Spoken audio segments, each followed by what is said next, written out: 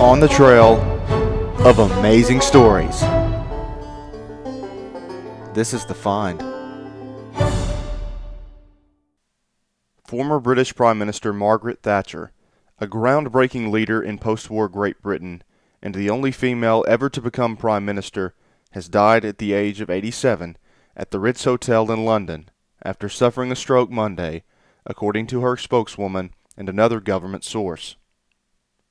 Thatcher was the leader of the Conservative Party in Britain from 1975 to 1990 and earned the nickname of Iron Lady for her well-known toughness and personal will.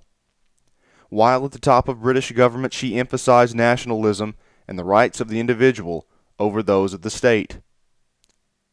After making history as the first and only woman ever to become Prime Minister, she resigned in 1990. She fully retired from public life in 2002 after suffering a stroke. She passed away Monday after suffering yet another stroke. Thatcher will be honored at her funeral at St. Paul's Cathedral with full military honors, followed by a private cremation, according to the British Prime Minister's office. Former Prime Minister Margaret Thatcher was 87 years old.